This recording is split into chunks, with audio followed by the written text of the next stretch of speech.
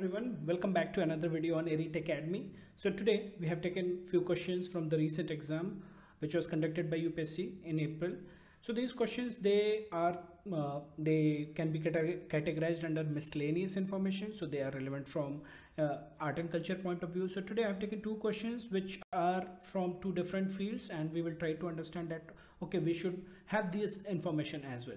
So the question which is there in front of us is talking about the 13th century text Lekhapaddhati gives us information on which one of the following topics. So this is pretty direct question. If you know, then only you can attempt. If you don't know, then there is no point that you can attempt. Better to leave such questions. Okay.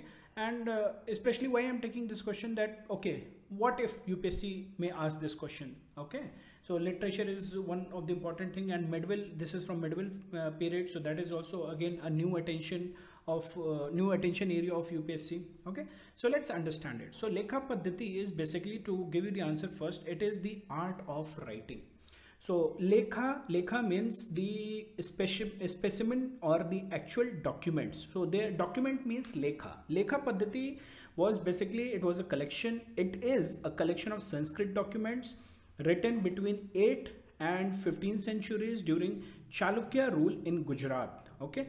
So basically these contain lot of information. So this book especially was written as a guide for official scribes or the professional letter writers, where they will learn how the administration, and these collection especially tells us about public transaction, administration, rule of drafting land grants, how the treaties were drafted and written between kings, credit and banking system, how the documents were maintained, mortgage deeds, creditor, judicial disputes, private letters even. So it talks about variety of things. So here, have a look.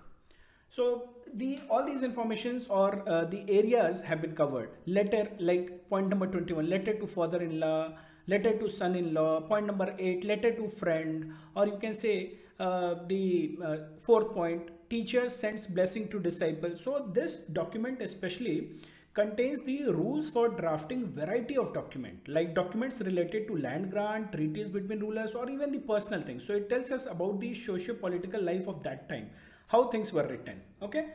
So this is about Lekhapaddhati. So it was written between 8th to 15th century. It contains the documents. It is a collection of all the Sanskrit documents written between 8th to 15th century. So this book is collection of documents. It is not a book which is written. Okay. So mind it. Remember this. And it is that time it is basically from Gujarat region. In Gujarat region at that time, Chalukyas were ruling. Okay. And you can say that it is an epistolary manual, means it is a literary work related to writing of letters. So a literary work related to writing of letters. Basically, we have our option as art of writing. So it is a epistolary manual. Okay. And it tells about the socio-political life of that point. How was the socio-political life at that point of time? So the information as we have given, that these are few of the specimen. Okay, in this, what letter is, what kind of letter has been written. Point number 12, you can read a letter to the wife. So personal and political life as well. So Chalukya kingdom at that point, they were ruling in Gujarat. So all documents related to that point of time, social and political life. It also tells us about slavery. So it gives us insights into the social political life of the period, and it tells us that how it gives us information about female slavery and the ways women were pushed into slavery and their treatment. And interestingly, while Lekhapaddhati tells us extensively about female slavery, it hardly talks about male slavery. Lekhapaddhati also tells us that females gave themselves to slavery voluntarily too, in order to avoid poverty and abandonment. Yes. So sometimes if it is given in the statement that we can get to know about the slavery during 13th century or early medieval period, which text talks about it. So Lekhapaddhati is a text which is talking about it. Okay, so this is the one question. If it is coming directly, if you know, then only you can mark it. So it was more like information sharing. Then we will have a look at the second question. Okay, so now we will be talking about the second question of the day. The second question is saying the terms Pinaka and smirch mentioned in news recently referred to what? So option A, cruise missile. So if we have option, we can eliminate. We know if we have red, then we can easily eliminate.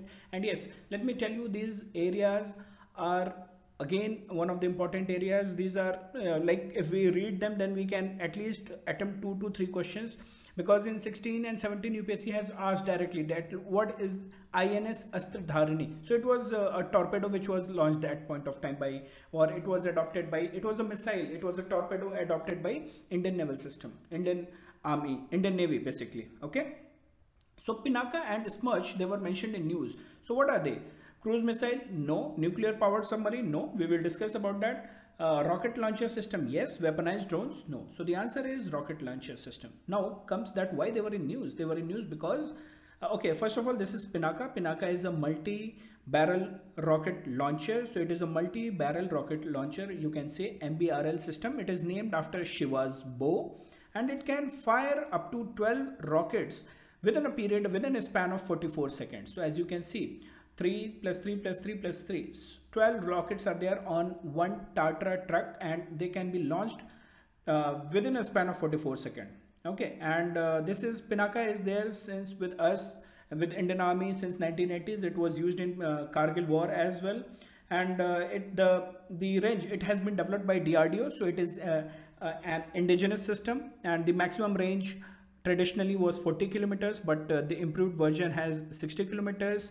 Now we have Pinaka enhanced version. So ER, we call it ER. So Pinaka ER is extended range, sorry, not enhanced version. So enhanced version is known as extended range, and it can also give a round of series of missiles can be launched. And why it was in news, in order to understand that, we should know that when we were having problems with China on China border, so India deployed Pinaka and Smirch rocket system on China border. So this was news which was there in November in 2021, and this question was asked by UPSC in April 2022. Okay, so Smirch is also a rocket launcher system where multiple missiles can be launched. So basically it is the longest range conventional rocket. Here the range is 90 kilometers and 48 rockets can be shot through it in the span of 40 seconds. So this we have taken from, or we are using, this technology is from Russia. So we are using this system. Okay, so rocket launcher systems, Pinaka and Smirch, they were in news because of China issue, China problem, and also because now we are the extended range, the defined range which was traditionally it was 30 kilometers, then 60 kilometers. The extended range can go up to even more than that. So this, now DRDO has devolved it, and DRDO has given the rights to industry partners to build it. So industry partners have built it, and the testing was also done during the same time. So that's why it was also in news for that. Okay, so it is being used by Indian Army. Next, let's discuss about cruise missiles. So talking about cruise missiles, so cruise missiles, we have BRAHMOS, BRAHMOS 2 and NIRBHAYA. So NIRBHAYA is our own. It has been domestically indigenous, you can say. And BRAHMOS is we have developed it along with Russia. So first is supersonic, BRAHMOS 2 is hypersonic, and NIRBHAYA is subsonic. So this subsonic, supersonic is decided by their speed. So Mach 0.8 is the 0.8 is the speed of NIRBHAYA. So that is less than the speed of sound, that is less than 1 Mach. That's why it is subsonic. Okay, and supersonic and hypersonic, they are above 1 Mach supersonic, and hypersonic the speed is Mach 7, and the kilometer variation is also varying. So you can see that NIRBHAYA's kilometer range is more, 1000 to 1500 kilometers. So cruise missiles. Okay, so these are the cruise missiles for us. Next we have nuclear powered submarine. So in India we have 2 nuclear powered submarine with the Indian Navy. So the indigenous one is Arihant class, so that is nuclear powered ballistic missile submarine. Okay, and INS Chakra 1 we have taken, that is of Akula 2 class, that we have borrowed from Russia. We have taken on lease from Russia. So this is about nuclear powered submarine. So we have nuclear powered submarine, our indigenous is Arihant. So Technical details we are not discussing, but yes, INS Arihant is propelled by 83 megawatt pressurized light water reactor. So pressurized light water reactor at its core is there with enriched uranium fuel. So it is being fed by light water reactor and enriched uranium fuel. Okay, and the name Arihant means destroyer of enemies. So it was also developed by DRDO, Indian Navy, and Russian scientists were there, technicians were there, Department of Atomic Energy was involved because nuclear energy is involved here. Okay, so this is about the nuclear powered submarine. Rocket launches we have discussed. Now coming to weaponized drones. So weaponized drones we have in India. So Rustam 2, it is not still operational, it is in design stage, and it is capable of surveillance and carrying weapons as well. That's why it is a weaponized drone. Then we have Tapas. Tapas was there in, this is a Ghatak drone. Ghatak drone is being developed by DRDO. But it is again in the information is highly classified, and this is the project has got a flagship status this year. So drones basically they are being used by armed forces from long time. It was even used in Kargil duration also, but till now we were not having any indigenous weapon carrier or for surveillance. For surveillance purpose we had borrowed from Israel, but now we are developing the drone as a weapon which can be used. So we are developing this, the present images of Ghatak drone.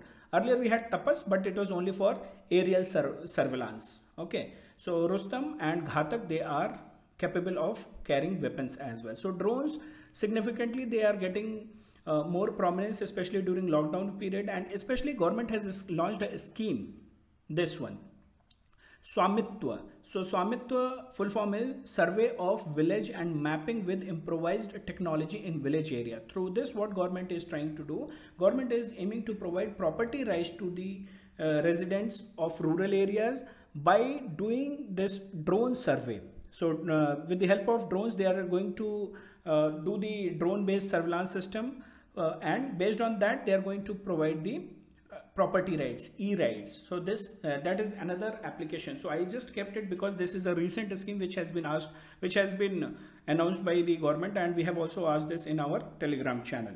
So that way drones you can link. Okay, so with this we have discussed all the 4 options and 2 varieties of questions we have kept today. And as the exams are approaching here, so we will not make heavy videos.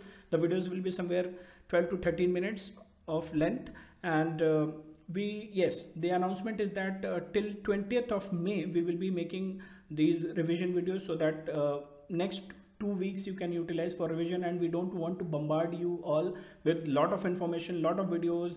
That you should not consider it as just another material, extra material. So we will give time for revision as well.